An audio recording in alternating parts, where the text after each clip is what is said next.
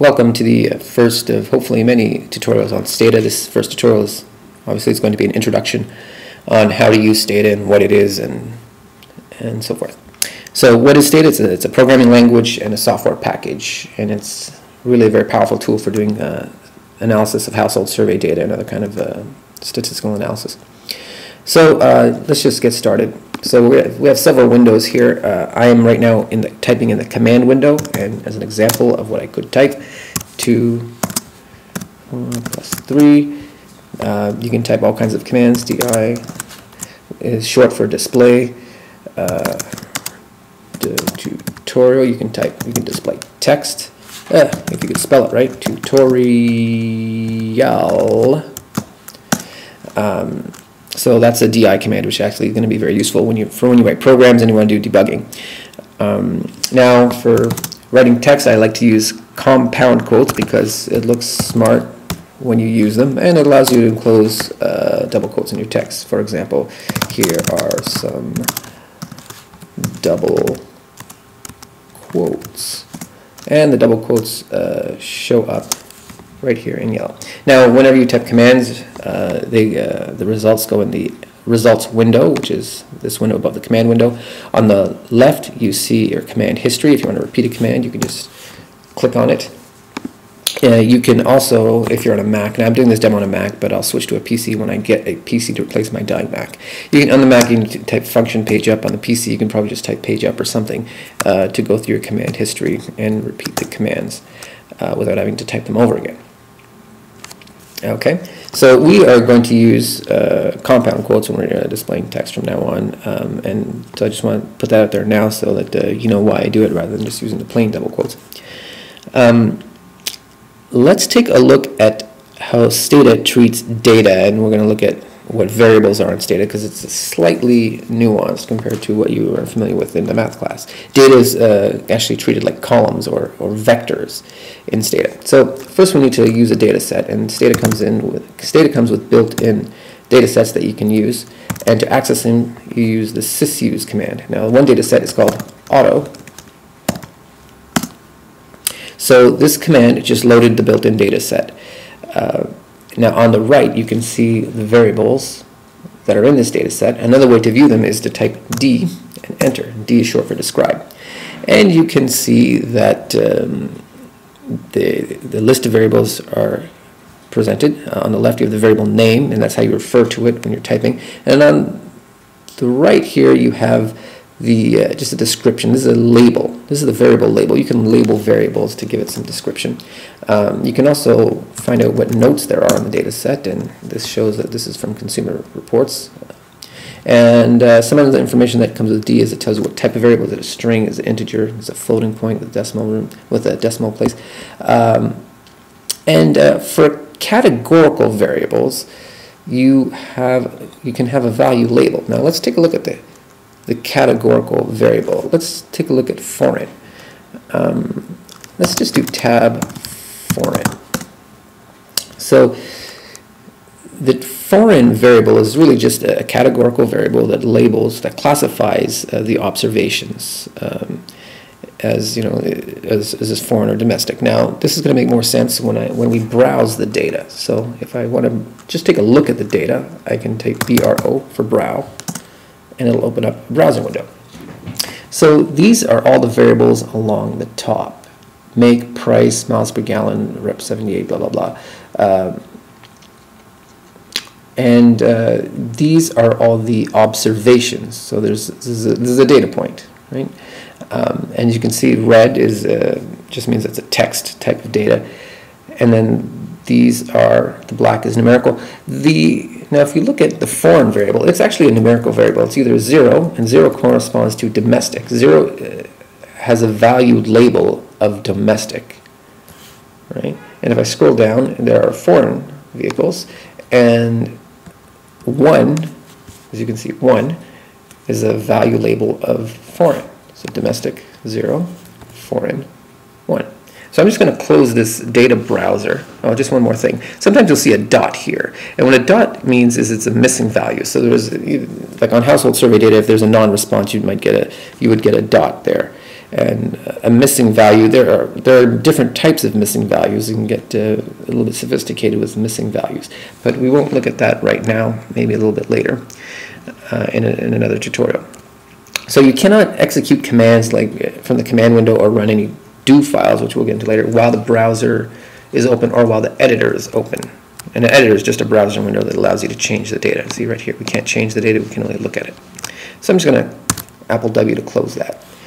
And the label for the variable foreign, you can see, is origin. So let's do label list. It lists all the labels in here. We can even do label list origin. But since, I should spell it right. But since there's only one value label defined, it only shows origin anyway. So 0 corresponds to domestic, and 1 corresponds to foreign. And so we saw that there are different data types. There's string, integer, float. This is defined as byte because it's only going to be 0 and 1, I suppose. So let's try doing something with some data. Let's generate a new variable, and let's suppose that we want to generate a variable to represent the number of gallons we have. So let's call it gallons. And we're just going to assign them all a value of 5, say. Or actually, let's generate all is missing. Okay, and what we'll do is we're going to change this manually. So let's do this, edit. Edit is like browser command, but it allows you to actually change the variables. So we can do 5, 5, 5, 3, 4, 7, 7. Oh, I've been going too fast. 6, 6, 8, 3, and I'll just leave the rest. There's a lot of entries, I don't want to do it manually. So then let's close the browser window, and this shows the commands that are equivalent to what I just did manually by typing into the browser. It just replaced gallons, replaced certain values at different observation numbers. Right? But what I'm going to do now is just replace everything. Replace gallons equals 5. And so let's browse that. See, and then all the value for gallons is equal to 5. So this is how Stata treats data. Every time it treats variables, every time you create a variable, you effectively make a column vector. And let's try to do something else with these column vectors. So let's close the browser window so we can start typing again. Let's now that we've actually created this variable gallons, let's label it. So label variable gallons, and let's label it with something. Let's call it gallons of gasoline available for consumption or for use. Let's make that for use. Okay, so let's describe. Now we can see our variable gallons there. It's by default is made a floating point number, and we have a variable label now too. And so let's do something else. Let's generate distance. And that's going to be miles per gallon times gallons. Times gallons. And you don't have to type the whole variable name as long as not ambiguous. If there's nothing else that starts with G-A-L-L-O, like there's no gallons or galots, then you just type gallo. And it's going to generate this distance. So let's label that too. Label variable distance, and we don't have to type the whole thing, as, let's use compound double quotes, and say distance is distance I'll say average distance can travel on gallons. Okay, so let's describe that, and we have our distance variable with a label. Always good to label your variables so that people know what you're talking about. And let's browse the data again. Okay, so we have different distance you can go depending on how many gallons you have. It's the same for everyone. And what your mileage, what kind of mileage you can get. So 22 times 5, you just multiply each of these by 5, you'll get the answer, right? So 110, 85, 110, 100, it's going to be 75. So basically it's just an element by element multiplication. This times this, this times this. If these numbers were different, it wouldn't be all multiplied by 5. And if you had different numbers for miles per gallon. Of course, if you change gallons now, it won't change distance. You'd have to recalculate distance. Okay, but this is just an illustration of how Stata treats data. Now, there are certain things you can do with data. Suppose you want to know what the average miles per gallon or distance is, and we can do that pretty easily. We can just use the summarize command, in short for sum. We can sum distance. Okay, so the number of observations is 74. That's how many. We actually have 74 observations in our data set. So, but if there was a missing value in MPG or in gallons, then this number would be lower. But but getting back to the summarize command, you can see that the mean of that vector for distance is 106.48.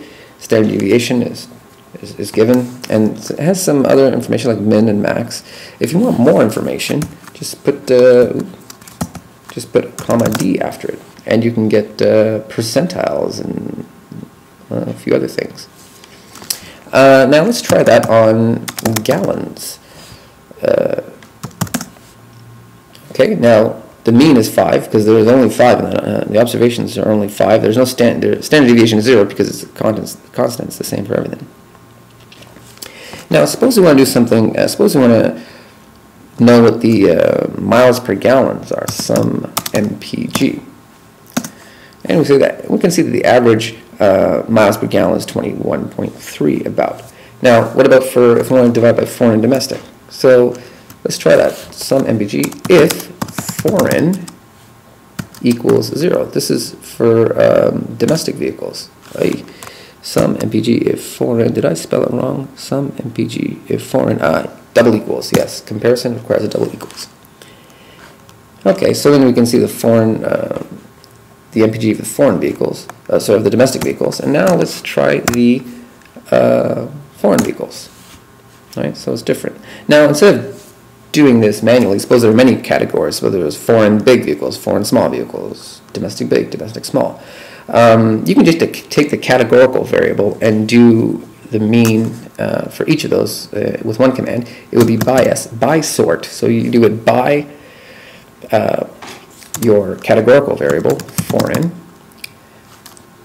and S means sort because Stata likes to have things sorted before it. Well, Stata requires that certain things be sorted before it actually does certain calculations. And then we can do sum MPG.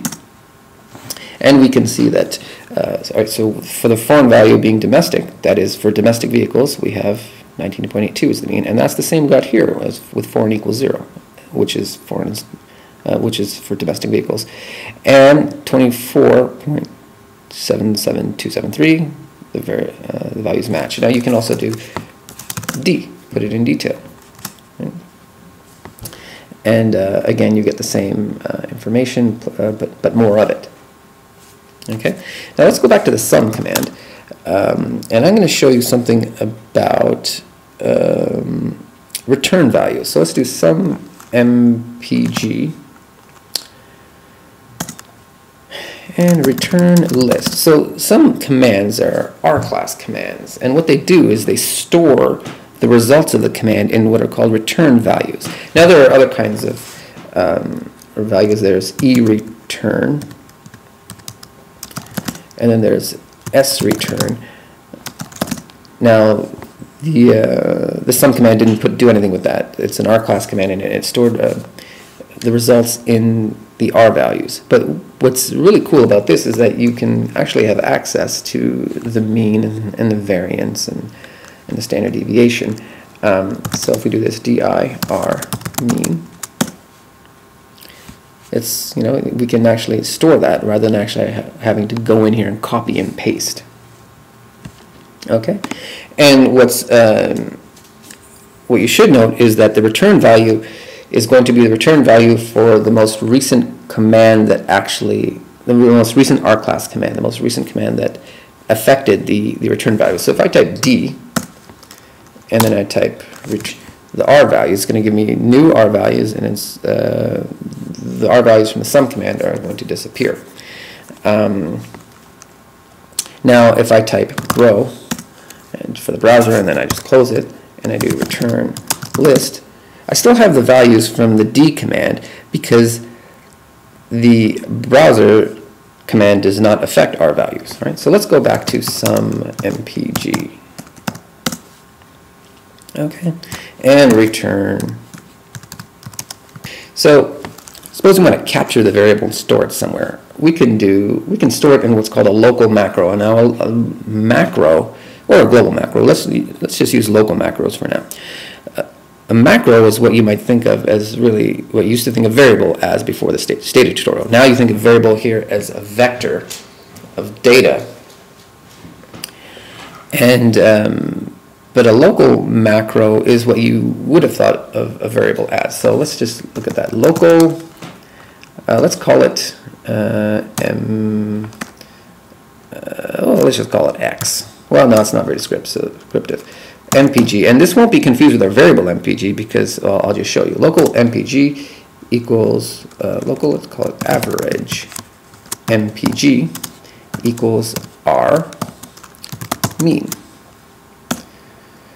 Okay. Now, suppose you want to refer to this average MPG. You would not do this. You would not do average MPG because if it's just presented like that, Stata thinks it's a variable, that is a vector variable, and it looks in the list here and says, oh, it's not there, so it says not found. You refer to it like this. You precede it with a backtick, and at the end you put an apostrophe, and voila. So our mean, which is 21.27927, repeating, is here. So you can display it by doing this. Well, let's just save ourselves from typing. DI, average miles per gallon. Well, I messed that one up, didn't I? Okay. DI, average miles per gallon.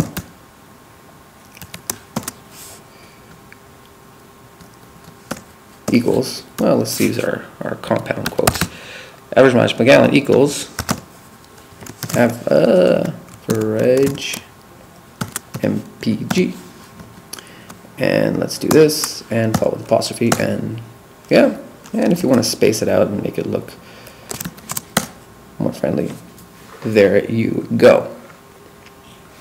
So that's sort of an introduction right now, just a very brief introduction. In the next file, we will look, in the next tutorial, we will look at making do files, because what we want to do is we want to put our commands in a do file, in a specific file that we can run over and over, because that's typically how people program. They just write files and execute them, and of course it's much more efficient. So that's that concludes the introduction to Stata. Do play around with the built-in data sets. There's another one if you want to use sysuse life exp. Is it life exp? Okay, well, I'll just give you one more lesson. If you want to start using different data sets, you have to explicitly say to Stata, clear the data set if you already have a data set in memory. So we want to switch to the life expectancy data set, and you can see it's a different data set with different variables. And if you look at the notes, this data set's from the World Bank, and then it has some notes about some of the variables. If you look at this, the region, country, pop growth, these are all explained. Region, country, average annual growth. Safe water, you don't really know what it is. It's been a variable label. They put it in the notes for some reason. So if you do a note, and you can look at safe water. Okay, access to safe water. Percentage of population has access to safe drinking water. So anyways, there's just another data set that you can play around with. And if you want to load different data sets, you should use the clear option after using with a comma, and then you can just play around with different data sets and do sum and tab. Tab is good for categorical variables. And then you can do cross tabs. You can do, like, you know, if you have two categorical variables, you can do tab foreign in the second categorical variable. This doesn't have it just yet, but we'll look at using other data sets that do have it. And hopefully we'll start using a household survey data set in a tutorial soon. Okay, so that's it. Good luck, and looking forward to the next tutorial. At least I am. I hope you are too.